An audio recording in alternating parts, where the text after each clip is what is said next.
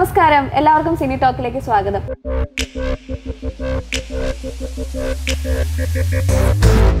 സിനി ടോക്കിൽ ഇന്ന് എന്നോടൊപ്പം ഉള്ളത് നമ്മുടെ മലയാളികളുടെ പ്രിയപ്പെട്ട ഒരു സംവിധായകനാണ്. നമ്മളെല്ലാവരും തിയേറ്ററിൽ പോയി കണ്ട് ആസ്വദിച്ചിരിക്കുന്ന ഒരു പിടി നല്ല മലയാളം സിനിമകളുടെ സംവിധായകനാണ് പത്മകുമാർ സാർ. സാറിന് വിളിക്കണ്ടല്ലേ, പപ്പേട്ടാന്ന് വിളിക്കാലോ? സാറിന് വിളിക്കണ്ട. അപ്പോൾ സ്വാഗതം. Thank you. എന്തൊക്കെയുണ്ട് വിശേഷങ്ങൾ പപ്പേട്ട? നല്ല വിശേഷം. ഞാനിത് മാമാങ്കം എന്ന് പറയുന്ന സിനിമയുടെ വർക്കുകൾ നടന്നുകൊണ്ടിരിക്കുന്നു. ഈ റിലീസിന് ഒരു മാസം കൂടെ ഉണ്ട്. അപ്പോൾ മാമാങ്കം പോലൊരു വലിയ സിനിമയുടെ റിലീസിൻ്റെ ഒരു മാസം മുമ്പുള്ള അതിൻ്റെ ഡയറക്ടറുടെ മാനസികാവസ്ഥ എന്തായിരിക്കും അറിയാലോ. ഒരവസ്ഥയിലാണ്. അപ്പോൾ നമുക്ക് ജോസഫിൽ നിന്ന് തുടങ്ങിയാലോ? തീർച്ചയായിട്ടും. ജോസഫ് എന്ന് പറഞ്ഞ സിനിമയെന്ന് അതൊരു വളരെ ചെറിയ ബഡ്ജറ്റ് സിനിമയായിരുന്നു. അപ്പോൾ അവിടെ നിന്ന് മാമാങ്കം പോലെ ഇത്രയും ഒരു ബിഗ് ബഡ്ജറ്റ് സിനിമയാണ്. ഒരു വലിയൊരു ട്രാൻസിഷൻ തന്നെയായിരുന്നായിരിക്കും അല്ലേ? അപ്പോൾ അതിൻ്റെ ഒരു എക്സ്പീരിയൻസ് എങ്ങനെയായിരുന്നു എന്ന് പറയുമ്പോൾ എന്തെങ്കിലും ഒരു ചലഞ്ച് ഉണ്ടായിരുന്നോ അത്രയും വലിയൊരു ട്രാൻസിഷൻ വന്നപ്പോൾ? തീർച്ചയായിട്ടും മാമാങ്കം എന്ന് പറയുന്ന ഒരു വലിയ ചലഞ്ച് തന്നെയാണ്. പക്ഷേ എന്നെ സംബന്ധിച്ച് എനിക്ക് കിട്ടിയ ഒരു വലിയൊരു ഗുണം എന്ന് വെച്ചാൽ ഞാൻ ഒരുപാട് വലിയ സിനിമകൾ വർക്ക് ചെയ്തിട്ടുണ്ട്. അതായത് ഞാൻ ആദ്യം വർക്ക് ചെയ്യുന്നത് ഹരിഹരൻ സാറിൻ്റെ കൂടെയാണ്. ഹരിഹരൻ സാറിൻ്റെ കൂടെ തന്നെ ആരണ്യം എന്ന് പറയുന്ന സിനിമയിലാണ് തുടങ്ങുന്നത്. പക്ഷേ രണ്ടാമത് ഞാൻ ചെയ്ത സിനിമ എന്ന് വെച്ചാൽ ഒരു വടക്കൻ വീരഗാഥ. അതിൽ അപ്രൻറ്റീസായിരുന്നു, അസിസ്റ്റൻ്റ് ഡയറക്ടർ പോലും ആയിട്ടില്ലെന്ന്. പക്ഷേ അന്നത്തെ ഒരു വലിയ ക്യാൻവാസിൽ ഇത്രയും ആർട്ടിസ്റ്റുകളും ഇത്രയും ജൂനിയർ ആർട്ടിസ്റ്റുകളും വലിയ സെറ്റപ്പുള്ള ഒരു സിനിമ ചെയ്യാൻ പറ്റിയതിൻ്റെ ഒരു ഭാഗ്യം എനിക്കുണ്ടായിട്ടുണ്ട്. പിന്നെ ഞാൻ ചെയ്തപ്പോൾ ഇൻസ്പെക്ടർ, അതിനുശേഷം ശശിയേട്ടൻ്റെ കൂടെ ശശിയേട്ടൻ്റെ കൂടെ വർക്ക് ചെയ്തപ്പോൾ ഇൻസ്പെക്ടർ ബൽറാം, ഒരുപാട് വലിയ വലിയ സിനിമകൾ, പിന്നെ ദേവാസുരം വർക്ക് ചെയ്തു, രഞ്ജിത്തിനോട് വർക്ക് ചെയ്തു, ഷാജി കലാസിനോട് വർക്ക് ചെയ്തു. അപ്പോൾ എല്ലാം വലിയ വലിയ സിനിമകൾ ഒരുപാട് ഞാൻ വർക്ക് ചെയ്തിട്ടുണ്ട്. അപ്പോൾ അങ്ങനത്തെ വലിയ സിനിമകൾ വർക്ക് ചെയ്യുമ്പോഴൊരു ഗുണം എന്ന് വെച്ചാൽ നമ്മൾ ഈ വലിയ ക്യാൻവാസ് കണ്ടാൽ നമ്മൾ പതറിപ്പില്ല. അപ്പോൾ നമുക്ക് വർക്ക് ചെയ്യാനുള്ള ഒരു ആത്മവിശ്വാസം ഉണ്ടാവും. ആ ആത്മവിശ്വാസം തന്നെയാണ് ഈ മാമാങ്കം ചെയ്യാൻ പുറപ്പെടുമ്പോഴുള്ള നമ്മുടെ ഒരു കൈമുതൽ എന്ന് പറയുന്നത്. അത് വെച്ചിട്ടാണ് ഞാനത് ധൈര്യമായിട്ട് ചെയ്യാൻ ഏറ്റതും ചെയ്യാൻ തീരുമാനിച്ചതും ചെയ്തതും. ഇപ്പോൾ ഒരു സിനിമയിലേക്കുള്ളൊരു കടന്നു വരവ് എങ്ങനെയായിരുന്നു? ചെറുപ്പത്തിലെ ആഗ്രഹമായിരുന്നോ സിനിമയിലേക്ക് വരാൻ, അതോ ആക്സിഡൻ്റലി സംഭവിച്ചതാണോ? ആക്സിഡൻ്റലി അല്ല, എനിക്ക് സിനിമയിലേക്ക് കടന്നു വരണമെന്ന് നേരത്തെ ആഗ്രഹം ഉണ്ടായിരുന്നു, തീരുമാനിച്ചിരുന്നു. പക്ഷേ എനിക്ക് അതിൻ്റെ ഒരു വഴി നിശ്ചയമുണ്ടായിരുന്നില്ല. കാര്യം പാലക്കാട്ട് മുണ്ടൂർ എന്ന് പറയുന്ന ഒരു കുഗ്രാമത്തിൽ ജനിച്ച് വളർന്ന ഒരാൾക്ക് അന്ന് സിനിമ മദ്രാശിയിലാണ് കംപ്ലീറ്റ്. കേരളത്തിൽ സിനിമ ഇല്ല തീരെ. മദ്രാശിയിൽ പോയി സിനിമക്കാരെ തപ്പിയെടുത്ത് അതിനകത്ത് ഒരു വഴി കണ്ടുപിടിച്ച് സിനിമയിൽ ചേരുക എന്ന് പറഞ്ഞാൽ പ്രാക്ടിക്കലായിട്ടുള്ള കാര്യമല്ല. ഞാൻ കുറേ എഴുതാറുണ്ടായിരുന്നു. നമ്മൾ എഴുതുക വെച്ചാൽ സ്കൂളിലൊക്കെ വലിയ എഴുത്തുകാരൊന്നുമല്ല, സ്കൂളിൽ ചെറുകഥാ മത്സരത്തിനൊക്കെ ചില സമ്മാനങ്ങൾ കിട്ടിയിട്ടുണ്ട്. ഡിസ്ട്രിക്ട് ലെവലിൽ മത്സരത്തിന് പോയിട്ടുണ്ട്, സമ്മാനമൊന്നും കിട്ടിയിട്ടില്ല. റേഡിയോ നാടകങ്ങൾ എഴുതിയിരുന്നു. അതായത് തൃശ്ശൂർ നിലയത്തിന് വേണ്ടിയിട്ട്, ആകാശവാണി തൃശ്ശൂർ നിലയത്തിന് വേണ്ടി കുറേ നാടകങ്ങൾ എഴുതിയിട്ടുണ്ട്. ആ നാടകങ്ങൾ എഴുതിയ ഒരു പരിചയം വെച്ചിട്ട് ഞാനൊരു തിരക്കഥ എഴുതി. തിരക്കഥ ഞാൻ കുറച്ച് വായിച്ചിട്ടുണ്ടായിരുന്നു. അപ്പോൾ അതിൻ്റെ ഒരു ഫോർമാറ്റ് ഇതാണെന്ന് മനസ്സിലാക്കിയിട്ട് ഞാൻ ഒരു തിരക്കഥ, കുട്ടികൾക്ക് വേണ്ടിയുള്ള തിരക്കഥ എഴുതി. അങ്ങനെ ഒരു തിരക്കഥാകൃത്താവാൻ വേണ്ടിയിട്ട് ഒരു പൂർത്തിയാക്കാത്തൊരു തിരക്കഥയായിട്ട് മദ്രാശിയിലേക്ക് വണ്ടി കയറി പോയ ഒരാളാണ് ഞാൻ. മദ്രാശി വണ്ടി കയറി പോയി ഡോക്ടർ ബാലകൃഷ്ണൻ എന്ന് പറയുന്ന അന്നത്തെ പുള്ളി ഡയറക്ടറായിരുന്നു, പ്രൊഡ്യൂസറായിരുന്നു. അങ്ങനെ സിനിമയായിട്ട് ഒരുപാട് സത്യനന്ദിക്കാടൻ, ഹരിഹരൻ പോലുള്ള ഡയറക്ടേഴ്സിനെ സിനിമയിലേക്ക് കൊണ്ടുവന്ന പുള്ളിയാണെന്ന് ഞാൻ കേട്ടിട്ടുണ്ട്, വായിച്ചിട്ടുണ്ട്. അങ്ങനെ പുള്ളിയുടെ ഒരു അഡ്രസ്സും വെച്ചിട്ട് മദ്രാസിൽ പോയി അദ്ദേഹത്തിനെ കണ്ടു. അദ്ദേഹമാണ് പറയുന്നത്, സ്ക്രിപ്റ്റ് വായിച്ചിട്ട് പറഞ്ഞു അത് കംപ്ലീറ്റ് ചെയ്യാൻ പറഞ്ഞു.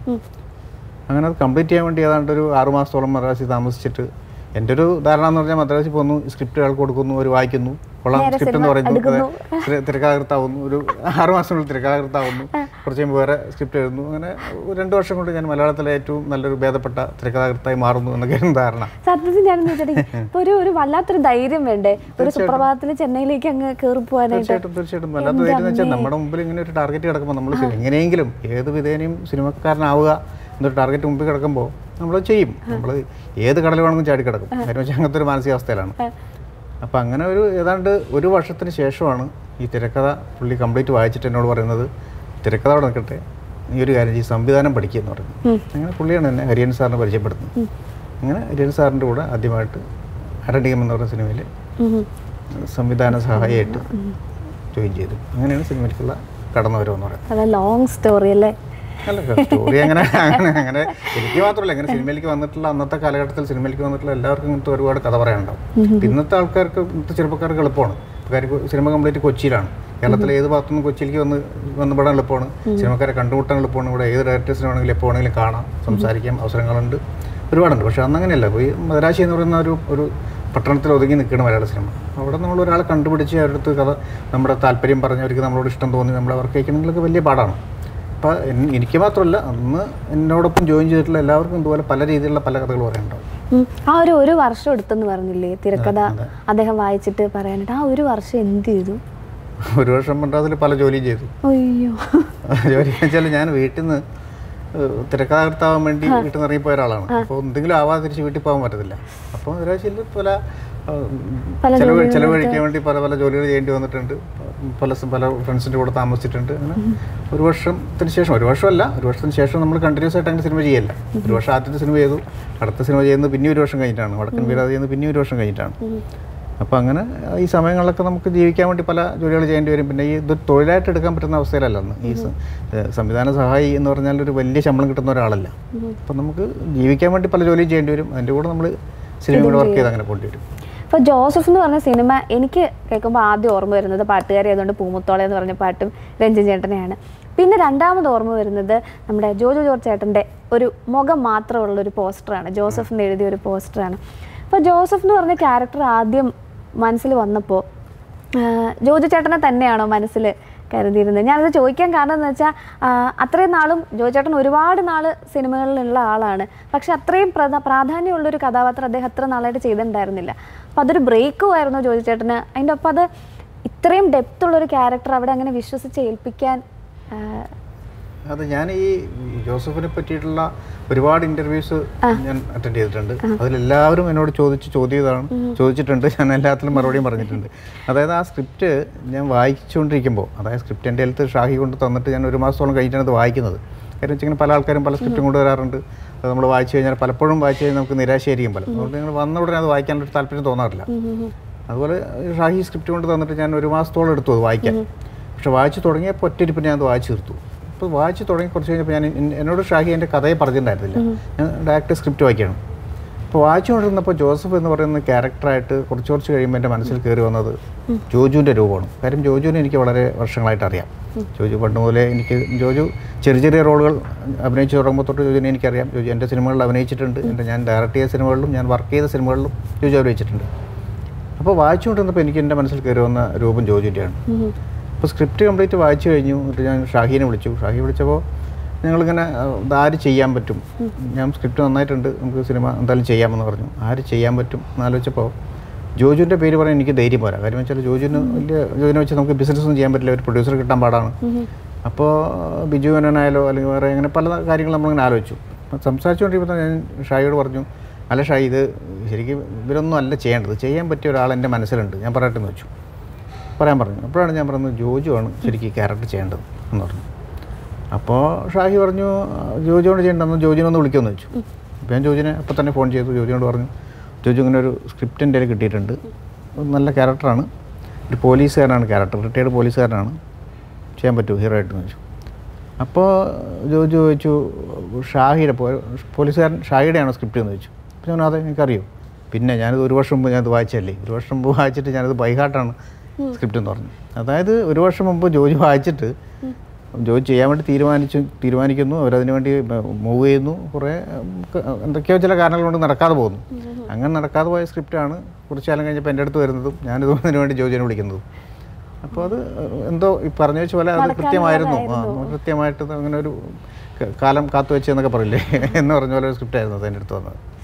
അപ്പം സാറിൻ്റെ സിനിമകൾ എടുത്ത് നോക്കുകയാണെങ്കിൽ പല ക്യാരക്ടേഴ്സിനും ഒരു ഗ്രേ സൈഡ് കാണാറുണ്ട്. ഇപ്പോൾ ജോസഫിലെ തന്നെ ക്യാരക്ടർ എടുത്ത് നോക്കുകയാണെങ്കിൽ നമുക്ക് ചില സമയത്ത് പുള്ളിയോട് തോന്നി, പുള്ളി ശരിക്കും പറഞ്ഞാൽ ഇത്രയും ദുരിതം അനുഭവിക്കേണ്ട ആവശ്യമുണ്ടോ, നമുക്ക് സങ്കടം തോന്നുന്നൊരു ഇതാണ്. അത് മനഃപൂർവ്വം അങ്ങനെ ഒരു ഗ്രേ സൈഡ് കൊടുക്കുന്നതാണോ അതോ നാച്ചുറലി അങ്ങനെ വരുന്നതാണ്. ഇപ്പം നമ്മളെപ്പോഴും സിനിമ ചെയ്യുമ്പോൾ നമ്മൾ ആലോചിക്കുന്നത് സ്ഥിരമായിട്ട് നമ്മൾ കാണുന്ന ഒരു ക്യാരക്ടർ അല്ല വേണ്ടത് നമുക്ക്, അല്ലെങ്കിൽ അങ്ങനത്തെ ഒരു ബാക്ക് ഡ്രോപ്പ് അല്ല വേണ്ടത് എന്ന് പറഞ്ഞിട്ടാണ് നമ്മൾ കഥ അന്വേഷിക്കുക. നമ്മൾ ഒരുപാട് കഥകൾ കേൾക്കുമ്പോഴും നമ്മൾ ആലോചിക്കുന്നത് നമ്മൾ സ്ഥിരം കാണുന്ന സിനിമകളിൽ നിന്ന് അല്ലാത്തൊരു പാറ്റേൺ എന്ത് നമുക്ക് ചെയ്യാൻ പറ്റും എന്നാണ് ആലോചിക്കുന്നത്.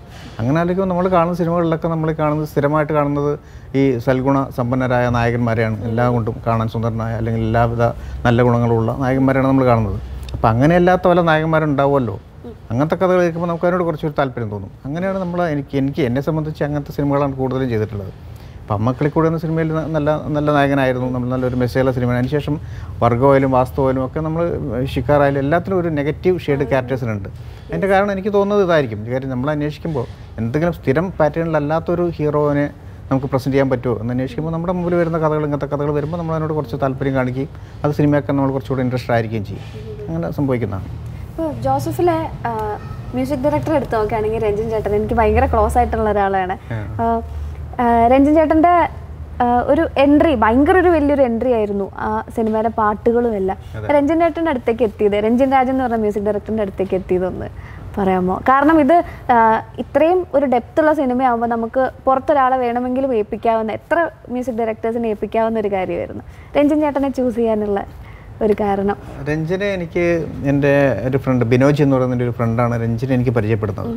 അപ്പോൾ ഞാൻ ഒടിയൻ എന്ന സിനിമയിൽ വർക്ക് ചെയ്തിട്ടുണ്ടായിരുന്നു. അപ്പോൾ ആ സമയത്ത് ഒടിയൻ്റെ ബാക്ക്ഗ്രൗണ്ട് സ്കോർ ചെയ്യാൻ വേണ്ടിയിട്ട് ഒരാളെ അന്വേഷിക്കുന്ന സമയമായിരുന്നു.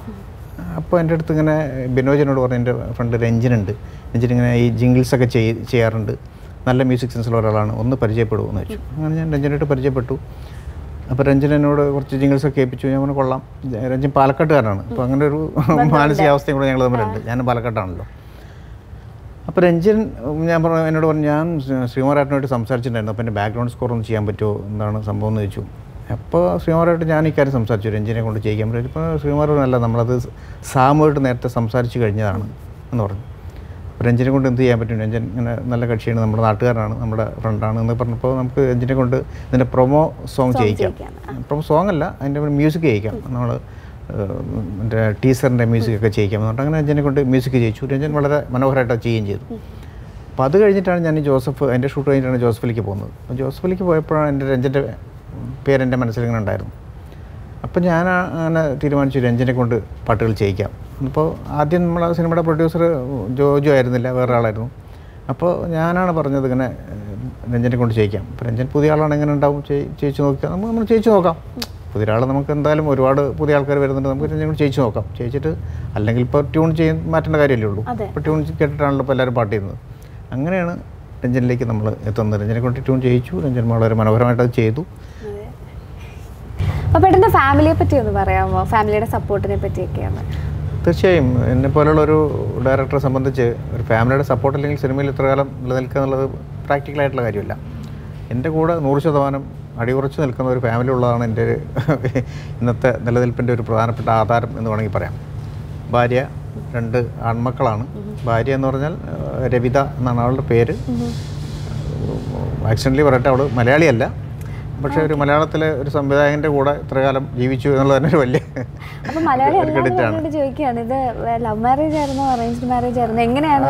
അതെങ്ങനെ വേണമെങ്കിൽ പറയാം. എന്ന് വെച്ചാൽ എൻ്റെ ചേട്ടൻ്റെ വൈഫിൻ്റെ അനിയത്തിയാണ്. പുള്ളി ബോംബെയിലാണ്, അവർ ബോംബെയിൽ ഒന്ന് ജീവിക്കുന്നു. അവരുടെ ഫാമിലിയിൽ നിന്ന് ഞാൻ കണ്ടെത്തിയ പെൺകുട്ടിയാണ്. ചേട്ടനും അനിയനും ചേച്ചിയും അനിയത്തി അങ്ങനെയാണ് കല്യാണം കഴിച്ചിരിക്കുന്നത്. അപ്പൊ നല്ല രസമായിരിക്കുമല്ലോ വീട്ടില് മൊത്തം രസങ്ങളൊക്കെ ഉണ്ട്. അപ്പോൾ നമ്മുടെ മലയാളം ഇൻഡസ്ട്രിയിലെ ഒരു ബാഹുബലി ആണോ മാമാങ്കം എന്നൊരു സംസാരം പുറത്തുണ്ട്. അതായത് ആരാധകരെല്ലാം അതിനെ നോക്കിക്കാണുന്നത് അത്രയും ഒരു മാസ് മൂവിയാണെന്നുള്ള രീതിയിലാണ്. ആൻഡ് താങ്കളൊരു രാജമൗലിയാണ്, അങ്ങനത്തെ ഒരു ഇത്. അപ്പോൾ മാമാങ്കം ഒരു മാസ് എൻ്റർടൈൻമെൻറ്റ് മൂവിയാണോ അതോ ഒരു വടക്കൻ വീരഗാഥയൊക്കെ പോലത്തെ ഒരു ക്ലാസ് മൂവിയാണോ? എന്താ നമ്മൾ പ്രതീക്ഷിക്കേണ്ടത്, എന്താണ് മാമാങ്കത്തിൽ നിന്ന്? ഞാൻ പറയുകയാണെങ്കിൽ ഒന്നും പ്രതീക്ഷിക്കരുത്. ഒന്നും പ്രതീക്ഷിക്കാതെ തിയേറ്ററിൽ പോവുക, എന്നിട്ട് കാണുന്നത് കൊള്ളാമോ ഇല്ലയോ എന്ന് തീരുമാനിക്കുക. പ്രതീക്ഷകളാണല്ലോ പലപ്പോഴും ആൾക്കാരുടെ നിലപാടിനെ സ്വാധീനിക്കുന്നത്. എന്നുവെച്ചാൽ ആൾക്കാർ പ്രതീക്ഷിച്ച് പോകുന്നതല്ല തിയേറ്ററിലുണ്ടെങ്കിൽ അവർ ഡിസപ്പോയിൻറ്റഡ് ആവും. പ്രതീക്ഷിച്ചതിനേക്കാൾ മേലെ നമുക്ക് കൊടുക്കണം. അപ്പോൾ ഒരുപാട് പ്രതീക്ഷ വന്നത് അതിൻ്റെ മേലേക്ക് നമുക്ക് പോകാൻ വലിയ പാടാണ്. അപ്പോൾ ആദ്യമേ പറയാം, മാമാങ്കം ഒരു ബാഹുബലി ജോണറുള്ള സിനിമ അല്ല, ഒരിക്കലുമല്ല. ബാഹുബലി എന്ന് പറഞ്ഞാൽ പഴയകാലത്തെ രാജാക്കന്മാരുടെ ഒരു കെട്ടുകഥയാണ്, ഉണ്ടാക്കിയ കഥയാണ്. മാമാങ്കം പറയുന്ന ഒരു റിയലിസ്റ്റിക് കഥയാണ്, പണ്ട് നടന്ന ഒരു കഥയാണ്, മറ്റേ നടക്കാത്ത കഥയാണ്. ഭാവനയുള്ള 100% ഭാവനയിലുള്ള കഥയാണ് രാജമൗലി പറഞ്ഞത്. ഭാവനയിൽ നമുക്ക് എന്ത് വേണമെങ്കിലും ഉണ്ടാക്കാം. ഭാവനയിൽ നമ്മൾ ഈ പറഞ്ഞ പോലെ അതിനകത്ത് ഒരു രാജകുടുംബത്തിലെ 2 ആൾക്കാർ തമ്മിലുള്ള അധികാരത്തിൻ്റെ കിടമത്സരത്തിൻ്റെ കഥയാണ്. എന്നുവെച്ചാൽ വലിയ വാർ, ലക്ഷക്കണക്കിന് പടയാളികൾ പങ്കെടുക്കുന്ന വലിയ യുദ്ധങ്ങളൊക്കെയാണ് അതിനകത്ത് കാണിച്ചിരിക്കുന്നത്. ഇതിനകത്ത് അതൊന്നുമില്ല. ഇതിനകത്ത് നമ്മൾ സാമൂതിരിയുടെ ഒരു പട എന്ന് പറഞ്ഞാൽ തന്നെ ഏതാണ് 30,000-40,000 വരുന്ന ഒരു സൈന്യമാണ് സാമൂതിരിയുടെ. അവരോട് ഏറ്റുമുട്ടുന്ന ചാവേറുകളാണ് നമ്മുടെ ഓപ്പോസിറ്റ് ആൾക്കാർ. ഈ 40,000 വരുന്ന ആൾക്കാരോട് ഏറ്റുമുട്ടുന്നത് ഒന്നുകിൽ 10-15 പേര്, അല്ലെങ്കിൽ ഒരിടത്ത് അത് 2-3 പേരാണ്. അപ്പോൾ അതിനകത്തൊരു അങ്ങനത്തെ ഒരു വാറായിരിക്കില്ല. അതായത് സ്വന്തം രാജ്യത്തിന് വേണ്ടി പോരാടി മരിക്കാൻ തയ്യാറായ ഒരു ചെറുപ്പക്കാരുടെ ഒരു സംഘത്തിൻ്റെ കഥയാണ് നമ്മൾ പറയുന്നത്. അപ്പോൾ അതിനകത്ത് തീർച്ചയായിട്ടും ഈ പറഞ്ഞ പോലെ അങ്ങനത്തെ ഒരു വൻ സ്കെയിലുള്ള ഒരു വാർ ഉണ്ടായിരിക്കില്ല. പക്ഷേ അതേസമയം വാറുണ്ട്.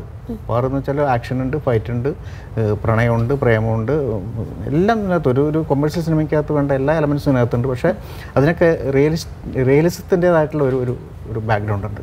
ഒരിക്കലും നമ്മളൊരു ഓവർ മെലോ ഡ്രാമ അതിനകത്തില്ല. അപ്പോൾ അതാണ് ബാഹുബലിയും നമ്മൾ തമ്മിലുള്ള ഒരു പ്രധാനപ്പെട്ട വ്യത്യാസം. നമ്മളൊരു പക്ക ഒരു മലയാളം സിനിമ, മലയാളത്തിലെ പ്രേക്ഷകർക്ക് അറിയാവുന്ന അവരുടെ ചരിത്രത്തോട് ബന്ധപ്പെട്ട് കിടക്കുന്ന അവരുടെ രക്തത്തിലുള്ള ഒരു സിനിമയാണ് നമ്മൾ പറയുന്നത്. മറ്റേതുപോലെ ഒരിക്കലും ഒരു 100% ഭാവന പൂർണ്ണമായ സിനിമയല്ല. അപ്പോൾ അതുകൊണ്ട് ഒരിക്കലും ഒരു ബാഹുബലി അല്ല. ഇപ്പം നമ്മൾ ഈ പരസ്യത്തിലൊക്കെ നമ്മൾ ഈ വാറിൻ്റെ കാര്യങ്ങൾ കാണിച്ചുകൊണ്ട് ആൾക്കാർ കുറേ കൂടെ വലിയ എക്സ്പെക്റ്റേഷൻ ഉണ്ട്, അങ്ങനെ വിചാരിച്ചിട്ടുണ്ട്.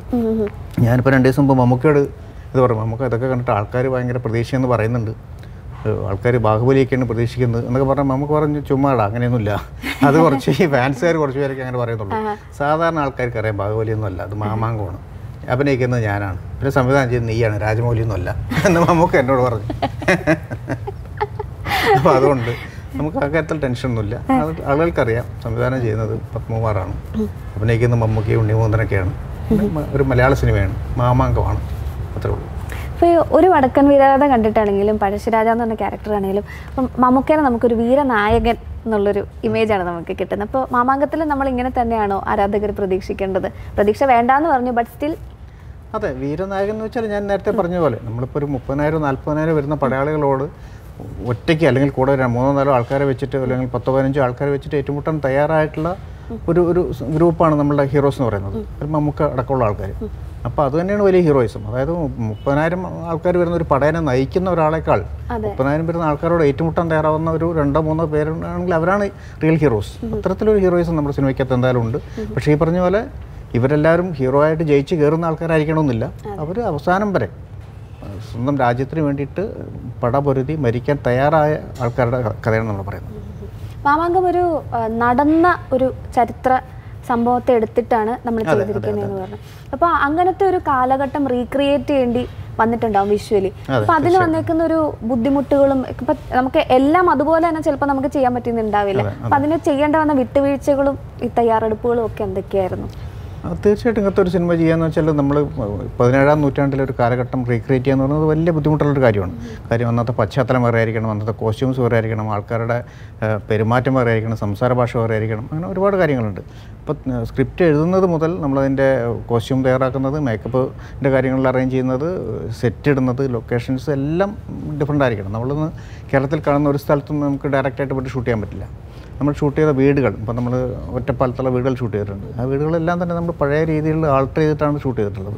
അതിനത്രയും മെനക്കേടുണ്ട്. പിന്നെ ഈ പറഞ്ഞ പോലെ മാമാങ്കത്തിൽ ഇതിനകത്ത് ഏറ്റവും വലിയ ഹൈലൈറ്റായിട്ട് നമുക്ക് പറയാനുള്ളത് ഇതിനകത്ത് മാമാങ്കം സീക്വൻസ് നമ്മൾ ഷൂട്ട് ചെയ്തതാണ്. മാമാങ്കം എന്ന് പറഞ്ഞാൽ ഈ പറഞ്ഞ പോലെ ഒരു വലിയ വാർ സീക്വൻസാണത്. 2 മാമാങ്കം നമ്മൾ ഇതിനകത്ത് കാണിക്കുന്നുണ്ട്. ഈ 2 മാമാങ്കവും, ഈ മാമാങ്കം എന്ന് പറയുന്നത് തിരുനാവായ മണപ്പുറത്ത് ഒരു കേരളക്കരെ ആകെ ആഘോഷിച്ചിരുന്ന ഒരു വലിയ ഒരു കാർണിവലാണ് മാമാങ്കം എന്ന് പറയുന്നത്.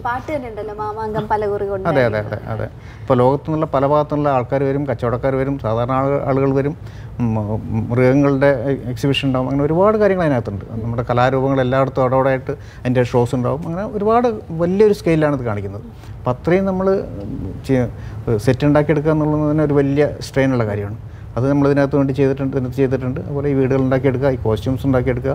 പിന്നെ ഏറ്റവും പ്രധാനപ്പെട്ട കാര്യം നമ്മൾ ഓരോ ജൂനിയർ ആർട്ടിസ്റ്റ് പോലും നമ്മൾ അന്നത്തെ മുടി, അന്നത്തെ വേഷം എല്ലാം നമ്മളിപ്പോൾ ഇതിനകത്ത് ശരിക്കും ഒരു 30,000 പടയാളികൾ എന്ന് വെച്ചാൽ നമ്മളൊരു 3,000-ഓളം ആളുകളെ കാണിച്ചിട്ട് ബാക്കി നമ്മൾ കമ്പ്യൂട്ടർ ഗ്രാഫിക്സ് ആണ് ചെയ്യുന്നത്. എങ്കിൽ പോലും ഈ 3,000 ആളുകളെ ഇത്രയും കോസ്റ്റ്യൂംസ് ഇട്ടിട്ട് ഇത്രയും വിഗ് വെച്ച് കൊടുത്ത് മേക്കപ്പ് ചെയ്ത് റെഡിയാക്കി എടുക്കുക എന്ന് പറയുന്നത് ഒരു വലിയ സ്ട്രെയിൻ ആയിട്ടുള്ള കാര്യമാണ്. അത് ഒരു ദിവസമല്ല, ഏതാണ്ട് 40 ദിവസത്തോളം നമ്മൾ ഈ മാമാങ്കം ഷൂട്ട് ചെയ്തപ്പോൾ അത് രാത്രിയാണ് നമ്മൾ ഷൂട്ട് ചെയ്തത്. രാത്രി ഷൂട്ട് ചെയ്യുന്നത് വെച്ചാൽ പകൽ മുഴുവൻ രാവിലെ തൊട്ട് തുടങ്ങിയാൽ വൈകുന്നേരം ആകുമ്പോഴേക്കും ഇവരെ റെഡിയാക്കി എടുക്കാൻ പറ്റുള്ളൂ.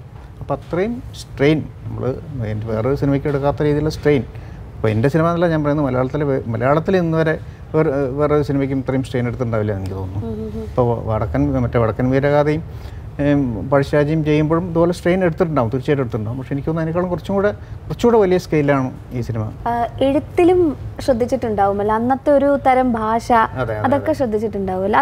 അതെങ്ങനെയാണ്? അത് നമ്മളൊരു ഇമാജിനേഷനിൽ നിന്ന് ചെയ്യുന്നതാണോ അതോ ആരുടെങ്കിലും എടുത്ത് സംസാരിച്ച്? ശങ്കർ രാമകൃഷ്ണനാണ് ഇതിൻ്റെ തിരക്കഥയും സംഭാഷണം ചെയ്തിട്ടുള്ളത്. അപ്പോൾ നമ്മളീ പഴയ കാലഘട്ടത്തിലുള്ള പുസ്തകങ്ങളിൽ കൂടെയും നമ്മൾ അല്ലാത്ത പല കാര്യങ്ങളിൽ കൂടെയുള്ള റിസർച്ചിൽ കൂടെയാണ് ഇത് നമ്മൾ സാധിച്ചെടുക്കുന്നത്. പിന്നെ ഈ പറഞ്ഞ പോലെ ഒരിക്കലും നമ്മൾ സാധാരണ മലയാളം ആണെങ്കിൽ പോലും നമ്മൾ സംസാരിച്ചിരിക്കുന്നത് അങ്ങനെയാണെങ്കിൽ പോലും നമ്മുടെ മനസ്സിൽ നല്ല സാധാരണ പ്രേക്ഷകൻ്റെ മനസ്സിലൊരു ധാരണയുണ്ട്. പഴയ കാലഘട്ടത്തിൽ ആളുകൾ ഇങ്ങനെയായിരിക്കും സംസാരിക്കുക, ഇങ്ങനെയായിരിക്കും നടക്കുക, ഇങ്ങനെയായിരിക്കും പെരുമാറുക എന്നൊരു ധാരണയുണ്ടാവും. അപ്പോൾ അതിനെ നമ്മൾ നിലനിർത്തിക്കൊണ്ട് വേണം നമ്മളിത് ഓരോ കാര്യങ്ങൾ ചെയ്തെടുക്കാൻ. അപ്പോൾ ചന്ദ്രത്തിൽ ചന്തുണ്ണി മേനോൻ എന്ന് പറഞ്ഞ ആ ഒരു ക്യാരക്ടറിനെ പറ്റി, അത് ചെയ്ത അച്യുതനെ പറ്റി എന്തെങ്കിലും ഒന്ന് പറയാമോ? ചന്തുണ്ണിയാണ്, മേനോനല്ല. ചന്ദ്രത്ത് പണിക്കാരനാണ്, ഒരു പണിക്കാർ എന്നാണ് ഇവരെ അറിയപ്പെടുന്നത്. അതിൽ ഏറ്റവും ഇളയ മുറക്കാരനാണ് ചന്തുണ്ണി എന്ന് പറഞ്ഞ ക്യാരക്ടർ. ഇയാൾ നമ്മുടെ മാമാങ്കത്തിൻ്റെ ചരിത്രത്തിൽ തന്നെ പറയുന്നൊരു കഥാപാത്രമാണ്. അതായത് നിലപാട് തറയിൽ കയറിയ ചാവേറിന് പോയിട്ട് സാമൂതിരിയുടെ സൈന്യത്തിനോട് എതിരിടാൻ പോയിട്ട് നിലപാട് തറ വരെ എത്തിച്ചേർന്ന, അല്ലെങ്കിൽ സാമൂതിരിയുടെ തൊട്ടടുത്ത് വരെ എത്തിയ ഒരു കഥാപാത്രം മാത്രമേ നമ്മൾ ചരിത്രത്തിൽ പറഞ്ഞിട്ടുള്ളൂ. അത് ചന്തുണ്ണിയുടെ ക്യാരക്ടറാണ്. 13-14 വയസ്സുള്ള ഒരു ക്യാരക്ടറായിട്ടാണ് നമ്മളിത് പറഞ്ഞിട്ടുള്ളത്.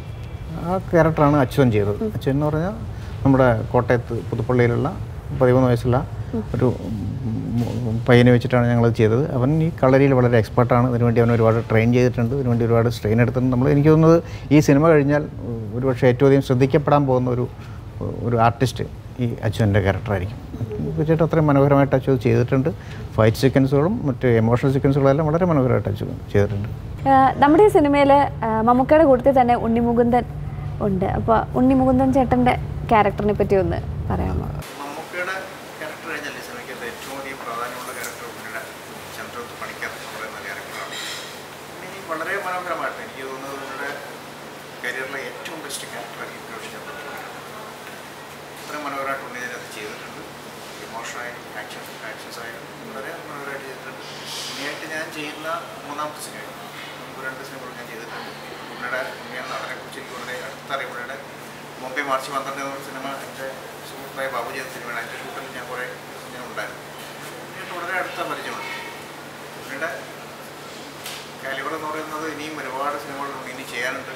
ഉണ്ണിയുടെ കഴിവുകൾ ഇനിയും നമ്മൾ കാണാനിരിക്കുന്നേ ഉള്ളൂ. ഒരു ഉണ്ണിയുടെ ഏറ്റവും ബെസ്റ്റ് ക്യാരക്ടറായിരിക്കും. അപ്പോൾ പപ്പേട്ടനെ പറ്റി പറയുകയാണെങ്കിൽ ഹരിഹരൻ സാറിൻ്റെ കൂടെ വർക്ക് ചെയ്തിട്ടുണ്ട്, ശശി സാർ, ജോഷി സാർ, ഒരുപാട് പേരുടെ കൂടെ നമ്മൾ ലെജൻസ് ആയിട്ട് കാണുന്ന ഡയറക്ടേഴ്സിൻ്റെ കൂടെ വർക്ക് ചെയ്തിട്ടുള്ള ഒരാളാണ്. അപ്പോൾ ആ ഒരു സ്കൂൾ ഓഫ് ഫിലിം മേക്കിങ്ങിൽ നിന്ന് പഠിച്ച് വന്നിട്ട് ഇപ്പോൾ മാമാങ്കം വരെ എത്തി നിൽക്കുകയാണ്. അപ്പോൾ എങ്ങനെയാണ് ഒരു വളർച്ചയെ കാണുന്നത്? ഇപ്പോൾ 30 വർഷമായി പപ്പേട്ടൻ സിനിമയിലേക്ക് വന്നിട്ട് ഒരു വളർച്ച എങ്ങനെയാണ് നോക്കിക്കാണുന്നത്? വളർച്ച എന്ന് വെച്ചാൽ ഞാനീ പറഞ്ഞ പോലെ ഞാനൊന്നും പ്രിപ്പയർഡായിട്ട് മുമ്പോട്ട് പോയതല്ല. ഈ സിനിമയിൽ ഈ പറഞ്ഞ പോലെ ഞാൻ മുമ്പ് എൻ്റേതായിട്ടുള്ളൊരു വഴിയിൽ ഞാൻ എന്തെങ്കിലും ചെയ്തിട്ടുണ്ടെങ്കിൽ ആദ്യമായിട്ട് സിനിമ അന്വേഷിച്ച് മദ്രാശി പോയത് മാത്രമേ ഉള്ളൂ. പിന്നെയൊക്കെ പറഞ്ഞ പോലെ ഓരോ സിറ്റുവേഷൻ നമ്മളുടെ അടുത്തേക്ക് ഇങ്ങോട്ട് വന്ന് ചേരുമായിരുന്നു. ഹരിഹരൻ സാറിൻ്റെ കൂടെ ഡോക്ടർ ബാലകൃഷ്ണൻ ഹരിഹരൻ സാറിനെ പരിചയപ്പെടുത്തി. ഞാൻ ഹരിഹരൻ സാറിൻ്റെ കൂടെ വർക്ക് ചെയ്തു. ആദ്യത്തെ സിനിമ വർക്ക് ചെയ്ത ശേഷം ഈ വടക്കൻ വീരഗാഥ വർക്ക് ചെയ്യാൻ ഹരിഹരൻ സാർ എന്നെ 2ാമത് വർക്ക് ചെയ്യാൻ വിളിച്ചു എന്ന് തന്നെ എൻ്റെ വർക്ക് കൊള്ളാമെന്ന് അദ്ദേഹത്തിന് തോന്നിയതുകൊണ്ടായിരിക്കാം. അല്ലാതെ എനിക്ക് അദ്ദേഹമായിട്ട് വേറൊരു കടപ്പാടോ കാര്യങ്ങളൊന്നുമില്ല. അങ്ങനെ ഹരിഹരൻ സാറിനോട് ഒരു 3 സിനിമ വർക്ക് ചെയ്തു. അവിടുന്ന് ഞാൻ ശശിയേട്ടനെ പരിചയപ്പെട്ടു. ശശിയേട്ടൻ്റെ കൂടെ 10-15ഓളം സിനിമകൾ ഞാൻ വർക്ക് ചെയ്തു. അവിടുന്നാണ് രഞ്ജിത്തുമായിട്ട് പരിചയം ഉണ്ടാകുന്നതും രഞ്ജിത്ത് വഴിക്കാണ് ഷാജി കലാസിൻ്റെ സിനിമകൾ വർക്ക് ചെയ്യുന്നത്. പിന്നെ രഞ്ജി ഡയറക്ടറായപ്പോൾ രഞ്ജിയുടെ കൂടെ കുറേ സിനിമകൾ വർക്ക് ചെയ്തു. ഇതൊക്കെ ഓരോ കാലഘട്ടത്തിൽ ഇങ്ങനെ സംഭവിച്ചുകൊണ്ടിരിക്കുന്ന കാര്യങ്ങളാണ്. ഇപ്പോഴും ഞാൻ പറഞ്ഞുതരാം, ഇപ്പോൾ മാമാങ്കം എന്ന് പറയുന്ന സിനിമ തന്നെ ഞാൻ മാമാങ്കം ചെയ്യാമെന്ന് പറഞ്ഞ് അങ്ങോട്ട് പോയതല്ല. അത് ആദ്യമേ ഒരു സിനിമ തുടങ്ങി, എൻ്റെ പേരിൽ കുറച്ച് ഡിസ്പ്യൂട്ട് ഉണ്ടായി, ആ സിനിമ നിന്നുപോയി. 2ാമത് സിനിമ തുടങ്ങേണ്ടി വന്നപ്പോൾ എൻ്റെ പേര് എങ്ങനെ അവിടെ വന്നു, എന്നെ വിളിച്ചിട്ട് മാമാങ്കം ചെയ്യാമോ എന്ന് ചോദിച്ചു. ഞാൻ പോയി അത് ചെയ്യാണ് ചെയ്തത്. അല്ലാതെ നമ്മളൊരിക്കലും അങ്ങോട്ട് കയറി ഒന്നിനും വേണ്ടി അങ്ങോട്ട് കയറി അപ്രോച്ച് ചെയ്യുകയോ അല്ലെങ്കിൽ നമ്മളെ തേടി പോകേണ്ടി വന്നിട്ടില്ല. ഈ 30 വർഷത്തെ കാലഘട്ടത്തിനിടയ്ക്കും എനിക്ക് പറയാനുള്ളത് ഇങ്ങനെ ഓരോ സമയത്തും കൃത്യമായ സമയത്ത് ഓരോന്നും നമ്മളെ അന്വേഷിച്ച് ഇങ്ങോട്ട് വന്നിട്ടുണ്ട്. അത് എൻ്റെ ഒരു ഭാഗ്യം അല്ലെങ്കിൽ എൻ്റെ ഒരു എന്നാണ് ഞാൻ വിചാരിക്കുന്നുള്ളൂ. അപ്പോൾ ചരിത്ര പ്രാധാന്യമുള്ള സിനിമകൾ എപ്പോഴും ചെയ്യുമ്പോൾ ആളുകൾ എപ്പോഴും മമ്മൂക്കയാണ് നായകനായിട്ട് പ്ലേസ് ചെയ്യുന്നതായിട്ട് നമ്മൾ കണ്ടേക്കുന്നത്. കുഞ്ഞാലി മരക്കാറിൽ ലാലേട്ടൻ ചെയ്യുന്നുണ്ട്.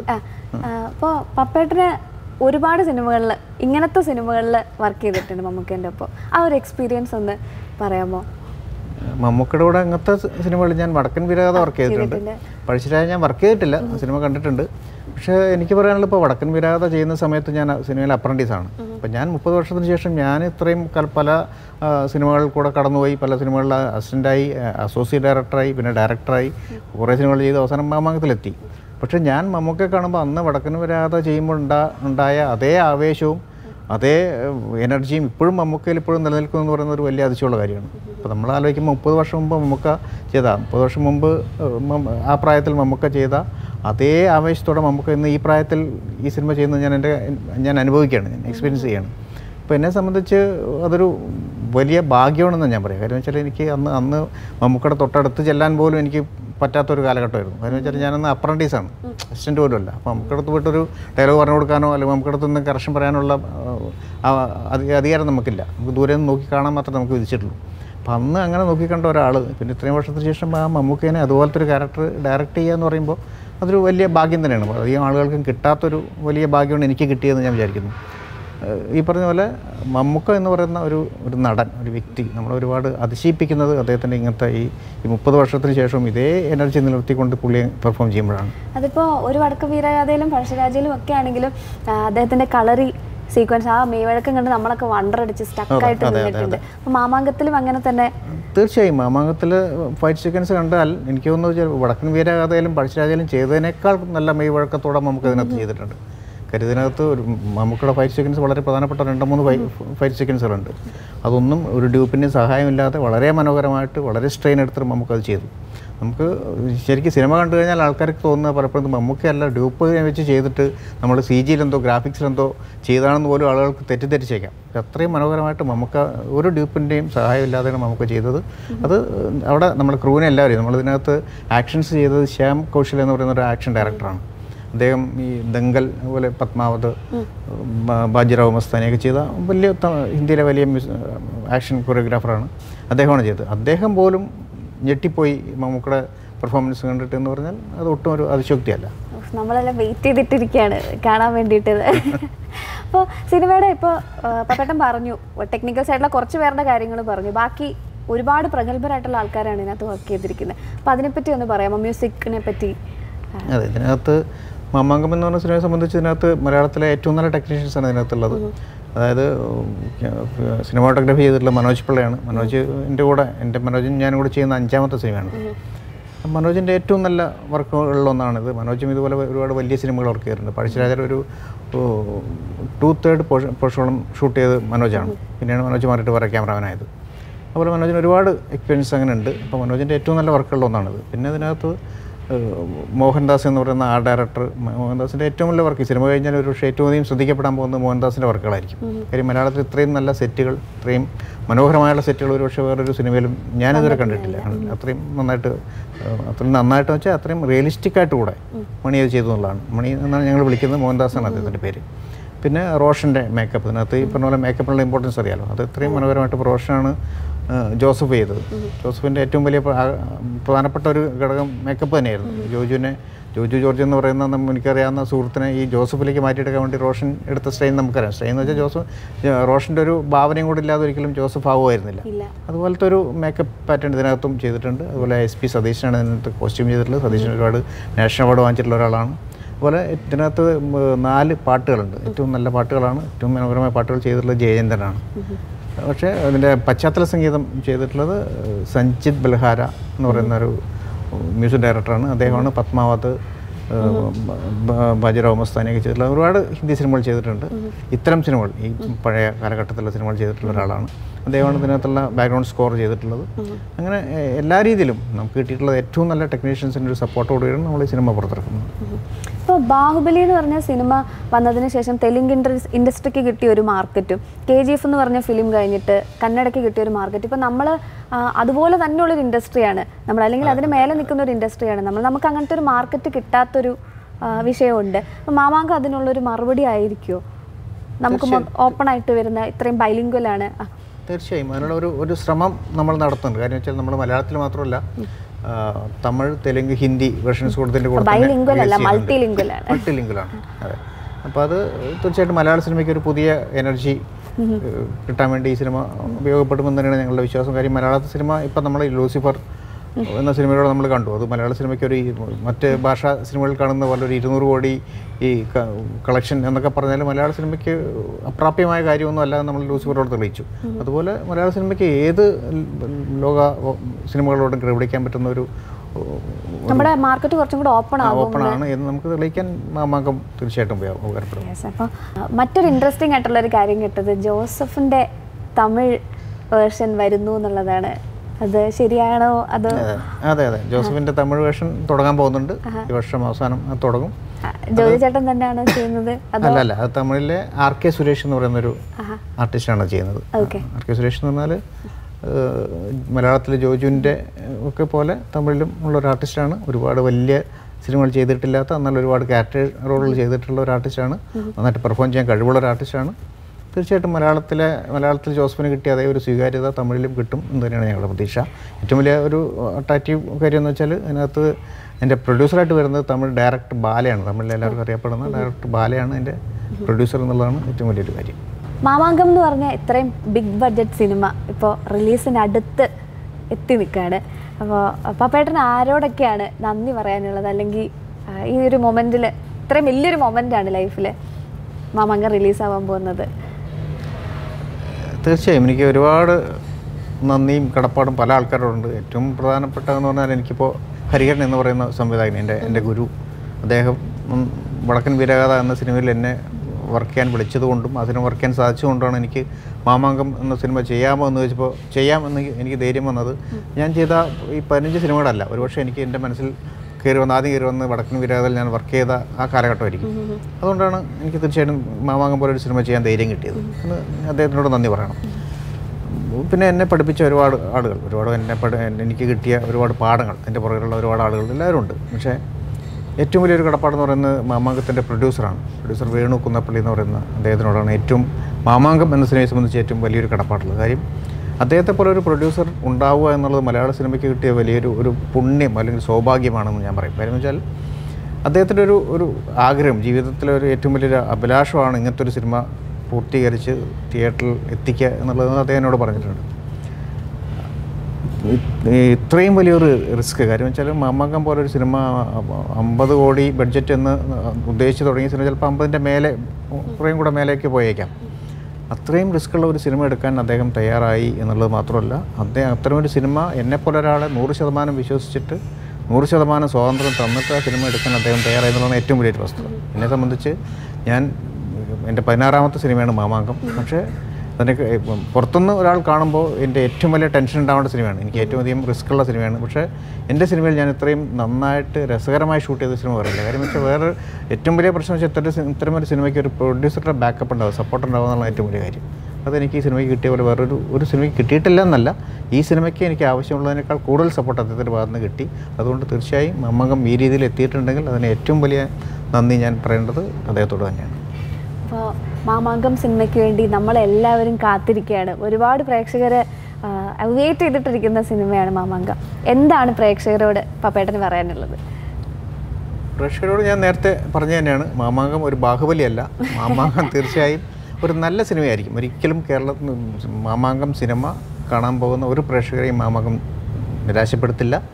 അത് എൻ്റെ സംവിധായകൻ എന്ന നിലയിൽ ഞാൻ ഗ്യാരണ്ടി പറയുന്നു.